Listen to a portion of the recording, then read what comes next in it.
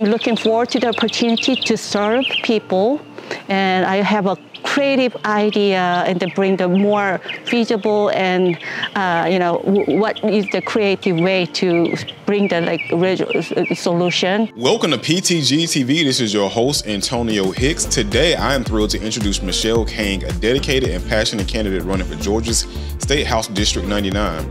With a strong commitment to community and public service, Michelle is focused on making meaningful changes that address the needs of her constituents. As a Democrat, she brings a fresh perspective and a wealth of experience to the table, aiming to create a more inclusive and prospective future for all. Join us, or join me, as I delve into her vision, priorities, and a driving force behind her campaign. This is the most fun time of doing the campaign.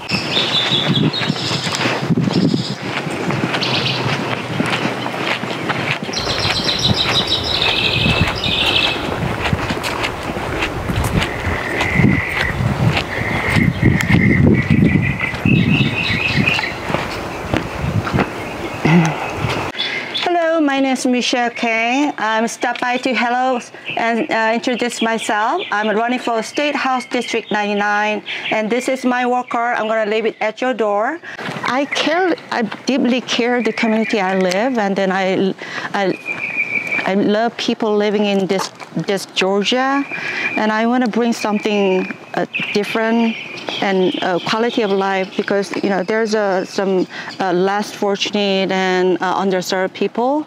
And I was in their shoes, and as an immigrant person came to the States, and then I had a hard time, and then struggling adjust my life in here in America. And then I have the same experience, and then I want to bring those people's voices to the state, because we need to have more equity, inclusion in public policies and programs. I think the canvassing is a great opportunity. I meet people, and then having an engagement and interaction. So I really appreciate that I have an opportunity to chance to speak and to people and hear from them.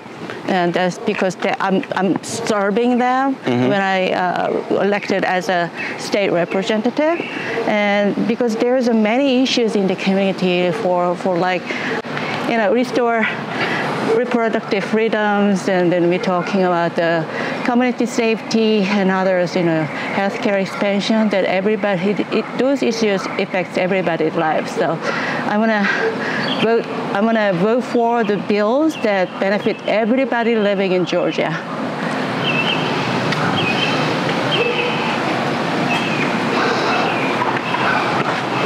So it's important to you to get out in front of the community and for them to actually see the candidate themselves? Yes, and I just want to learn about my district and the people where they live.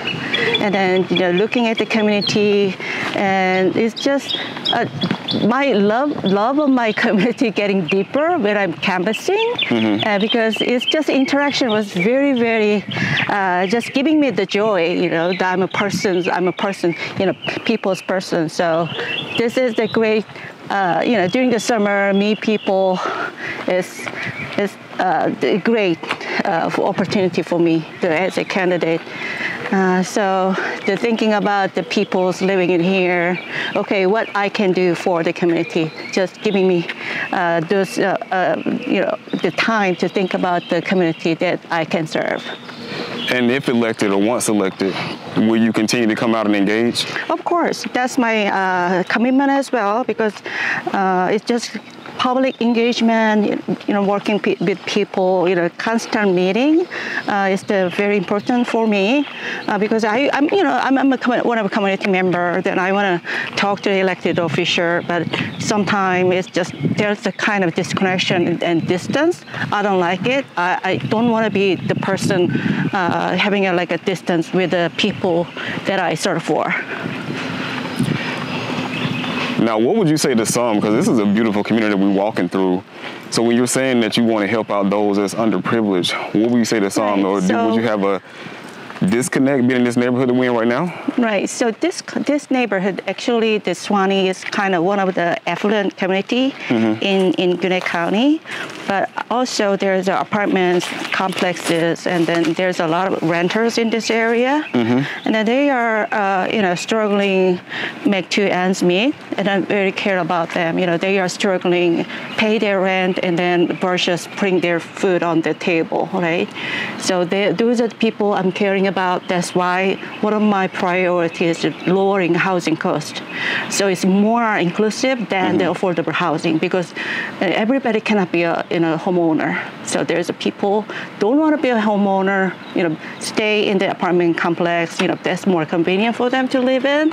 So just check it. So. Of course.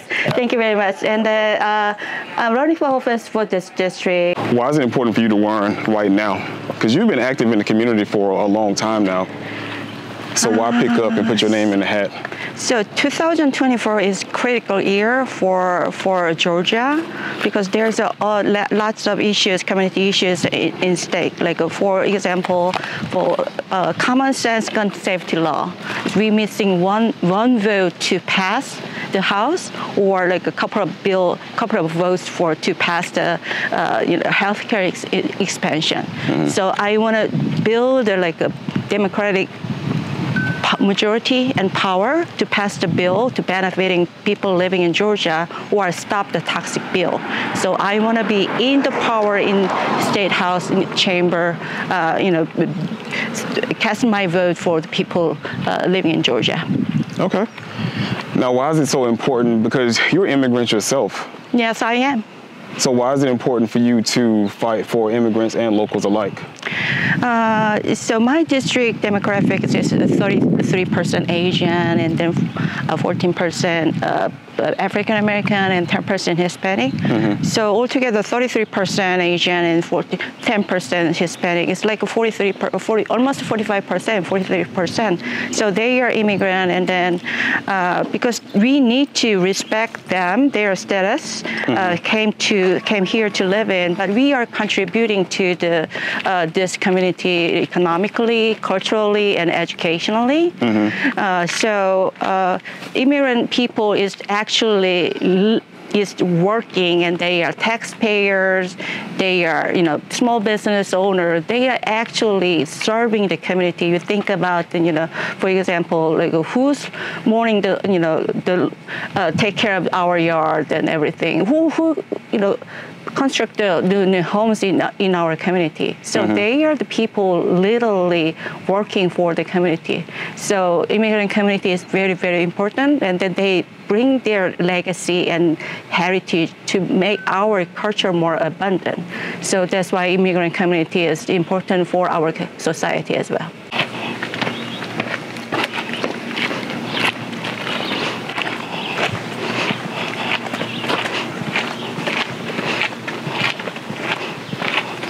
So once elected, what's the first thing that you're pushing for in the House? So, I'm a mother with 3 daughters in their 20s.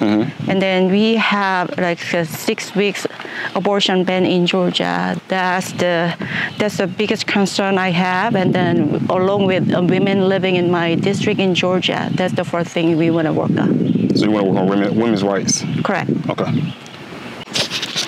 So I'm also the president of the Gwinnett County Young Democrats, and Michelle has been showing a lot of support to our organization over the last few months, especially with the Gwinnett Young Democrats. I had just restarted the organization back in September with just me and maybe 2 other additional people.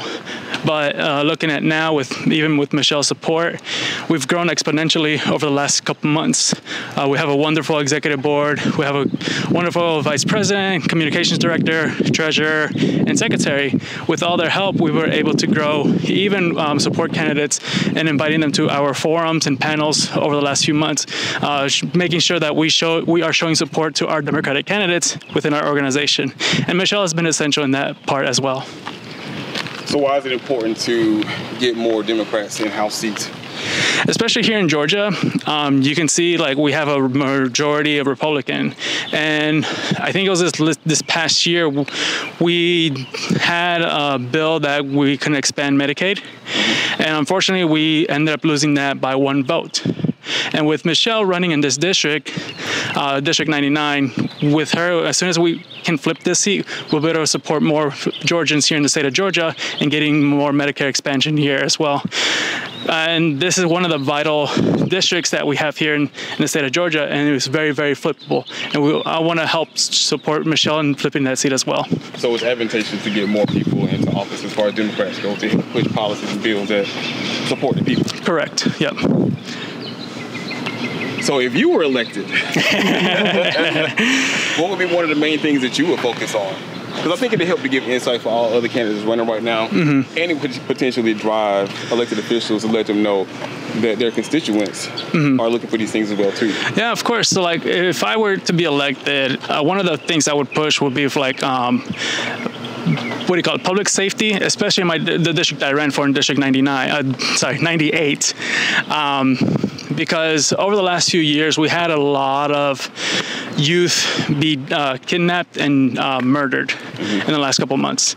I don't know if you've heard, but Susana Morales, she was one of the first ones that was kidnapped, had disappeared, and a year later, they ended up finding her body down on 316. So public safety is a huge concern in my district, but overall throughout the state of Georgia as well. So I want to push for more public safety, especially protections for our children, because with Susana Morales, and then also more culture educational for our police officers as well. Because when Susana Morales' family had called the police to report her missing, the police officers that took that case ended up just saying that, oh, she's only run away, she'll be back. A year later, they ended up finding her dead. So public safety is a huge concern for me. If I were to be elected, I'll be pushing very, very hard for public safety as well. Okay. And Michelle, question for you, how do you feel about the bill that passed that allows the police officer stopping anybody might think might be an illegal immigrant?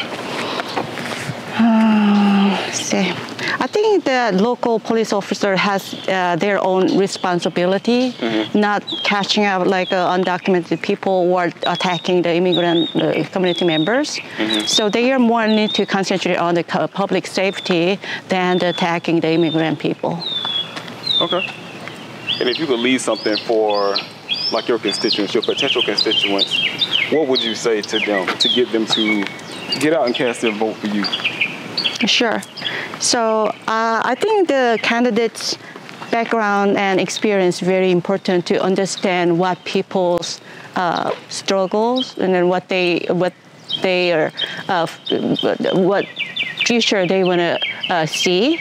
So I'm sharing the same experience and I have the same concern. And because I'm in their shoes, just struggling, make 2 ends meet, and then all this lowering housing costs and education, community safety, and healthcare expansion as well. It's just I'm sharing the same values and vision with everybody. So that's what I'm asking people vote for me, because my platform and my priority is more inclusive and just equitable, just serving everybody, not just slice of demographics living in my district. So you're saying you're just not running for office just to run for office to get a title, but you actually come from the people themselves and representing the people? Sure. So because I've been serving Gwinnett County for years as volunteers, and then I understand what's their struggles, especially for Gwinnett County, housing problem, transportation problem that affects the small businesses, our lives, and the quality of lives. So I'm dedicated to working for bring the very positive changes to the people's life here, because there's a dynamic. I understand there's a dynamics, different perspectives, different view or insights about the development of the community. But our purpose, I think we need to be more more caring about each other than just thinking myself and my family. So thinking about the whole picture, the community and the development and the growth, in the right direction than the regressive. So we want to make a progressive development in the district. So that's why I'm asking for people to vote for me, because it's just my heart is just with people. As you said, I'm not asking or pursuing any title, but I want to work literally. So that's I'm running for office, and then I'm looking forward to the opportunity to serve people, and I have a creative idea and to bring the more feasible and what is the creative way to bring the solution to come up with some better idea for the housings and then transportation, and then we need to support the people working on the small businesses as well. Then I used to be myself, I'm a small business owner, and so it's just my experience is just sharing with everybody living in my district. Hello everyone, my name is Michelle Kang. I'm a first-generation Korean-American immigrant to Georgia in 1992. So I proudly call Georgia home for the past 32 years. So I have a passion about the serving people. So I earned my master's degree from UGA. I majored in public administration and learned about the public policies and programs to serve the people. And I have served the Gwinnett County in many ways. I was a Gwinnett Chamber board member and Gwinnett County Chairwoman, Citizen Budget Review Committee member for 3 years, and then for Gwinnett Place Mall Redevelopment Plan Committee member as well, and Transportation Committee member. So I know how I can serve the people living in Gwinnett County to bring the betterment to the community. So I'm very, very excited running for office, and I'm looking forward to serving you as your next state representative. I want to earn your vote, and then don't forget your early voting started October 15th. And then I'm looking forward to it. Thank you very much and have a great summer. Thank you for tuning into this episode. It's important for me to get out and talk to some of the candidates, especially some of the candidates I stand behind. And the reason I had Michelle Kang on the show is because I've known Michelle for a little bit over 3 years now, and I've seen what she has done within the community, and I see how hard she's worked, especially being an immigrant herself. So that's why it was important for me to get her on, especially coming into a House district that can be flippable, because it's important for us to be engaged and involved within the community, which is one of the things I talk about when I'm talking about politics in general, and I'm talking about policy, and when I'm talking about elected officials, and when we're all complaining online. So it's one thing to complain online and not do anything, but it's another thing to complain online and you're actively out doing something to try to make a benefit and make a change for the betterment of society and the betterment for your neighbors and just community as a whole. So you have to get out, you have to be involved, you have to volunteer, you have to find out about people's platforms so we can make sure that we have the right elected officials in place so that the things that we're passionate about and the things that we want to actually see come back home to us as far as when it comes to our bottom line in our households, and when it comes to us being able to improve our health care, and when it comes to being able to improve food, when it comes to being able to improve air quality, all those things that you care about, no matter the differences of who, it's important to make sure that we have the right people in place that can push the right bills that can benefit us as a society. So that's why I wanted to have Michelle on. That's why I'm glad that she accepted the invite to come onto the show to talk about her platform and to actually talk about her running in Georgia's, not congressional district, but Georgia's House District 99. And, that's why I always say too that, no matter who it is, just listen to people and listen to their policy and look at the work they've done. Because it's one thing to have people just show up, but it's also to know that people have shown up because they've actually worked in the community and they see it's time to make a change itself. So thank y'all again for tuning in to this week's episode. Y'all actively be engaged. Y'all pay attention to policy. Go out and read congress.gov. And I know it's a political site, but it lets you know about what your elected official doing so you can do your checks and balances to make sure that those that you do elect are sponsoring bills that actually represent you as a constituent and what you want to see. So y'all be safe out there. It is summertime. It is hot as hell outside. So y'all stay hydrated. Until next time, love you all. Peace out.